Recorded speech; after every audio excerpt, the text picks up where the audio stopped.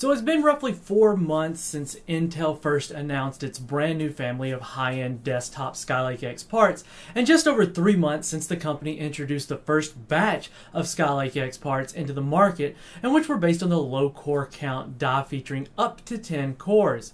And it's taken Intel a little longer to roll out its higher core count Skylake X parts based on the high core count Xeon die, which many have speculated were actually never planned for the desktop, although AMD's Ryzen Threadripper launch has seemingly forced Intel's hand after all. The i9-7980Xe's only job is to dethrone the 1950X, which is currently the most powerful processor you can buy.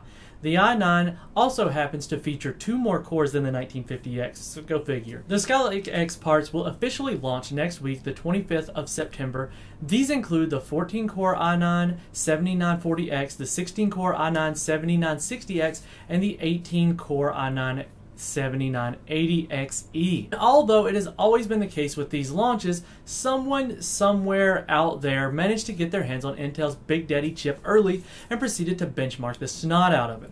And we've got the numbers here for you. While there's more posted on the site along with the sources linked in the description, we're only going to take a look at a few in the video today. Up first is Cinebench R15, a favorite of AMD's. Here the 7980Xe matches other Skylake X siblings in single-threaded performance, but delivers nearly double the multi-threaded performance of the 10-core 7900X and outperforms AMD's 1950X by nearly 37%, showing a single-thread result of 196 CB, which is oddly similar to the recent i7-8700K leaks. Catch those over there in the corner of the screen there.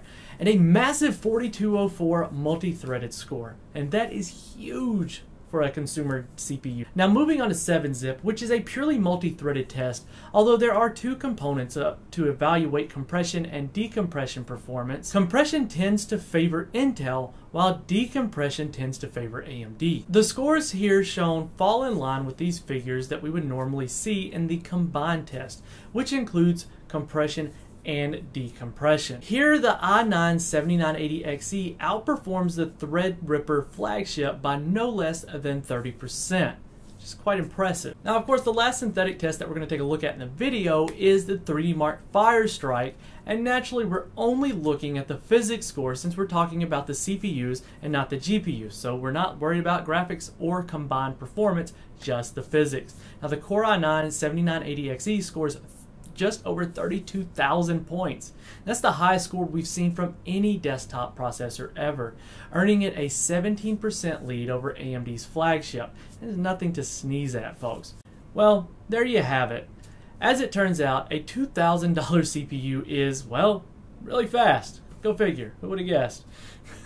Now, whether it's worth that hefty price tag or not is a subject to debate, however. And as always, remember to take these numbers with a grain of salt until full proper reviews are out. So please don't put too much stock into it, just enjoy it and let's talk about them.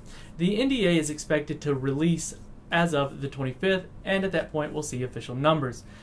If you found this video entertaining or informative, feel free to leave a like and a subscribe. If you have anything to add to the conversation, feel free to leave those comments in the comment section, of course. And this has been Keith with WCCF Tech TV, and we'll catch you all in the next video.